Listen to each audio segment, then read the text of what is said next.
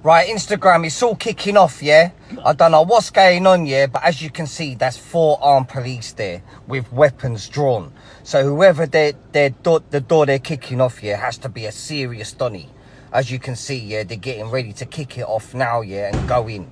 So my imagination's going wild because right now, yeah, the way they're approaching with caution, I'm actually thinking it's a 6'5" Donny, 22 stone, and he's 100% ginger for sure, right? And he's got a tattoo of an axe on the side of his neck, right? Because as you can see, there's armed police already there with guns, right? And the dog is there just in case this guy can handle holding about 8 shots. Just look at the way he's throwing the bins, man, right? This is very nerve-wracking because I don't know who they got. And look at this woman here. She's telling everyone to move back.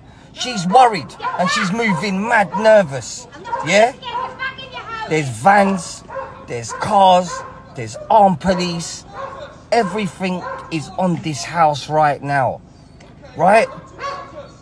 This has to be a ginger, man, because you know you have to approach them gingers with caution because the real madman ones are hard to handle, man. The ones that are really about that life. And look, they got the guns drawn, look.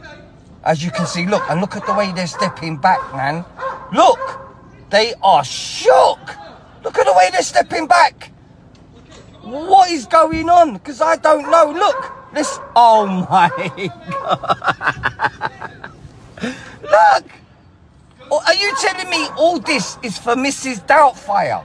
They could have sent someone from probation to deal with this, man, instead of sending armed police, dog, all the cars, you're blocking off the road. So how much does it cost to make this kind of arrest?